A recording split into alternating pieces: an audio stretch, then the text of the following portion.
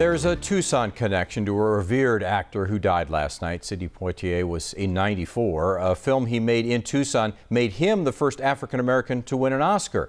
9 on Your Side's Craig Smith talked with a Tucson actor who shared the big screen with Poitier.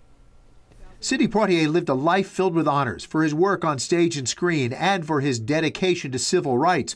One of his earlier honors was a Best Actor Oscar for Lilies of the Field. He plays a man passing through Arizona. A group of nuns charm him into building them a chapel.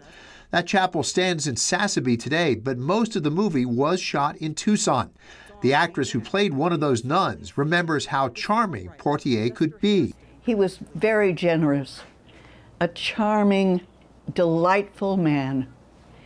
And we were under enormous pressure because that movie was filmed in 10 days. 1, 2, 3 takes. And I'd never made a movie before, and so it was on-the-job training. I didn't know how to hit a mark. And Sidney was so supportive.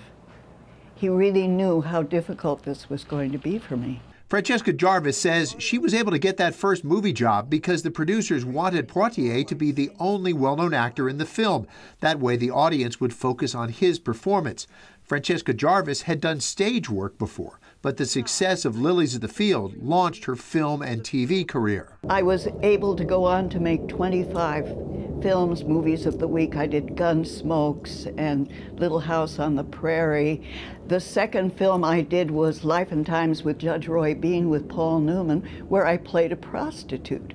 So I went from a nun to a prostitute, and I figured everything else was fair game in the middle. And even at age 89, she is ready to belt out the signature song from Lilies in the Field.